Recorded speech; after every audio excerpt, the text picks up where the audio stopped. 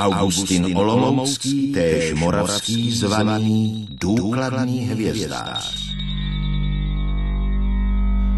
Tak tato jediná věta představuje nejstarší dochovanou stopu o pozorování hvězd přímo v našem městě. Zmiňuje se o církevním hodnostáři a královském písaři Augustinu Olomouckém, jenž v Brně působil na sklonku 15. století, snad kolem roku 1497.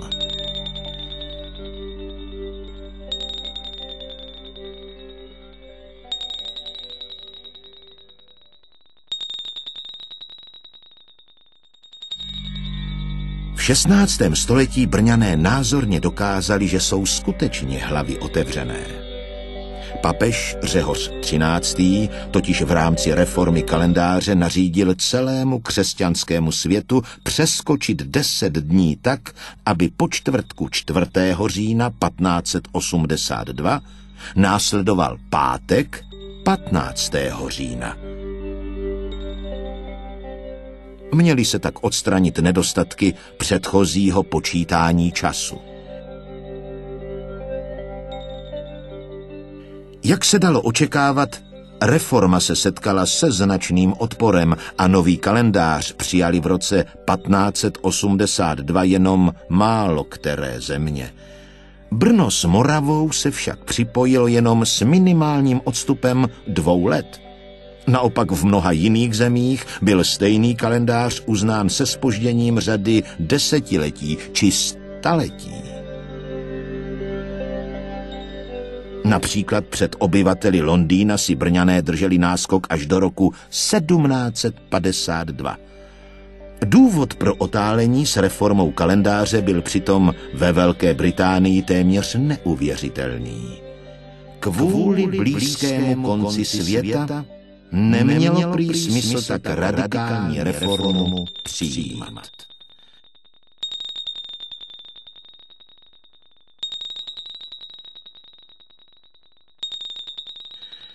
Konec světa však nenastal, takže se astronomie Brnu nevyhnula ani později.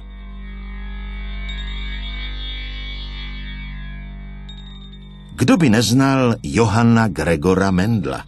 Jistě proslavil se především křížením hrachu, čímž položil základy genetiky.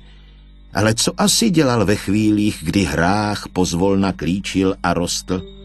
Samozřejmě, že nelelkoval, nýbrž pravidelně sledoval oblohu. Gregor Mendel se totiž domníval, že výskyt slunečních skvrn má zcela zásadní vliv na pěkné počasí. Že tomu tak není, zjistili lidé až mnohem později.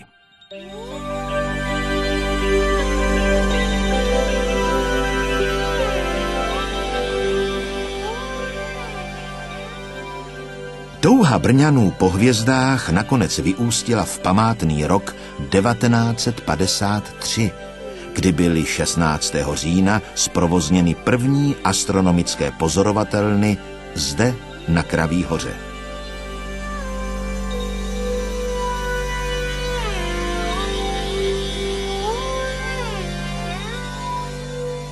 Jenom o pár let později, v roce 1959, si obyvatelé Brna poprvé prohlédli umělou oblohu malého planetária.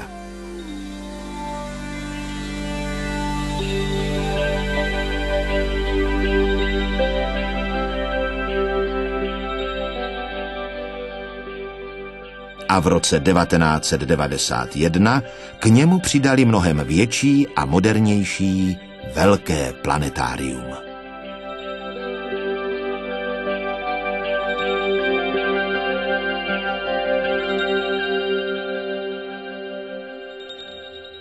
Položme si teď úplně jednoduchou otázku. Jaké vlastně je poslání brněnské hvězdárny? Jak to, že se spolu s divadly, muzeem, knihovnou či filharmonií řadí mezi kulturní organizace města Brna? Není to spíše instituce ryze vědecká, která je plná podivínů, snažících se dohlédnout svými dalekohledy až na samotný konec vesmíru, tam někam k horizontu událostí? Nebo snad dokonce úřad, v rámci kterého astronomové hlídají hemžení hvězd a planet nad městem, aby pak brněnskému magistrátu dodávali tajné astrologické předpovědi? Nikoli. Odpověď je ale i tak jednoduchá. Brněnská hvězdárna má v lidech budit zájem o výzkum přírody. Srozumitelným a tak trochu zábavným způsobem by měla vysvětlovat ty nejdůležitější přírodovědné poznatky a samozřejmě ukázat, že studium vesmíru je pro lidstvo nejen perspektivní, ale také nesmírně důležité.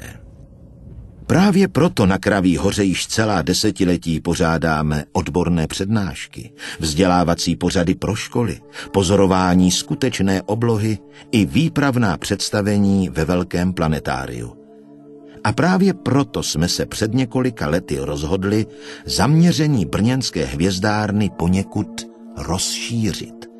Z klasické, ryze astronomické instituce chceme vytvořit multivizuální centrum, v němž dojde k průniku vědy, umění a vzdělávání. Možná si někdo řekne, k čemu je to vlastně dobré, proč se raději nedržíme tradice? Samozřejmě, že hodláme i nadále klást důraz na popularizaci astronomie. Ta ale už dávno není jenom o pozorování hvězd. Prolínají se v ní nejrůznější vědní obory.